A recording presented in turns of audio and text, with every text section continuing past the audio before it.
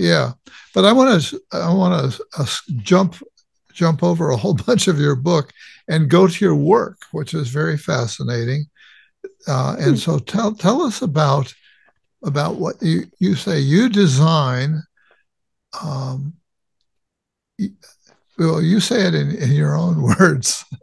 Yeah, yeah. What you're So creating. yeah, so when people ask me what I do nowadays, I say I design particle accelerators. Yeah. And most of the time now, I'm designing those for medical applications or for other societal applications. So let me rewind on that a bit. So in the book, we go through this journey of people developing the first machines that could take subatomic particles and make them go faster, effectively, for useful means. And in the book, originally, this is trying to split the atom for the first time, which happened in around 1932, using one of the first particle accelerators in Cambridge in the UK.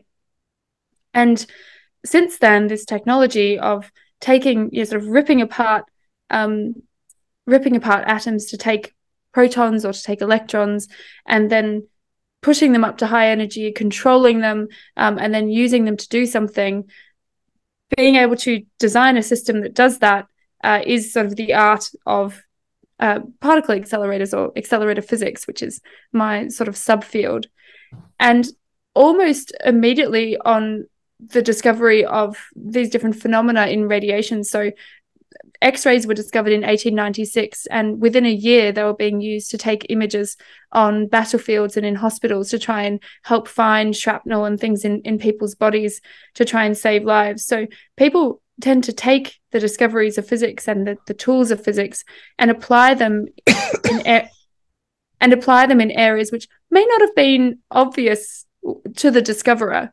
And this is also true of particle accelerators. So, as we've been able to make machines which are better controlled, higher energy, cheaper, more reliable, ones that could produce different beams or beams of greater intensity or smaller size, lots and lots of uses have come up for them. So now there's about 50,000 50,000 particle accelerators in the world. Most people Oh are pretty my goodness. surprised by that.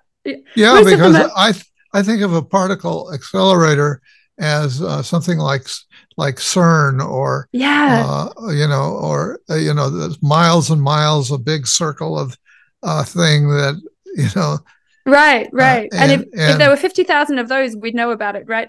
But yeah, that's just right. the big ones, right? Like they're just the ones used by physicists. But the ones used by physicists are like a fraction of a percent of all the ones on Earth. And so actually what's happened is that as these technologies have developed, they've found many other uses in society. So one of the main ones is using small linear accelerators. So that's, sort of a small meter long accelerator that's sort of in a straight line to accelerate electrons and then turn those into X-rays just by hitting a metal target with the electrons. And then using those, shaping the X-rays to actually target tumors and cancers and areas inside people's bodies. And Yeah. this is the process called radiotherapy. And in your country or my two countries, the UK or Australia, about half of all cancer patients are treated using radiotherapy. And yet, most people have no idea that inside that is a little particle accelerator that benefited from developments in radar in World War II, benefited from the particle physics developments that happened at Stanford that later led to discovering the quarks, the fundamental constituents of protons and neutrons. And there's this wonderful story about doing that. But nowadays, we're able to actually develop technologies more specifically for those applications so that they can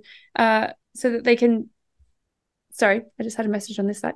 um, sorry, we can develop those technologies more specifically for the application so that we can make them smaller, we can make them more reliable. We can target tumors and cancers a lot better than we could. And we develop those now in collaboration with oncologists and medical physicists and people who work with patients. And this is something that when I finished my undergraduate degree and I went to do my PhD, and I sort of found out about this in a way, I found that the tools of fundamental physics were being used already to treat cancer in hospitals. And I sort of thought, oh, wow, that's amazing. That brings together my sort of big picture fundamental physics, long-term view of discovery with, this sort of desire I had also to do something that had an impact more immediately in the world.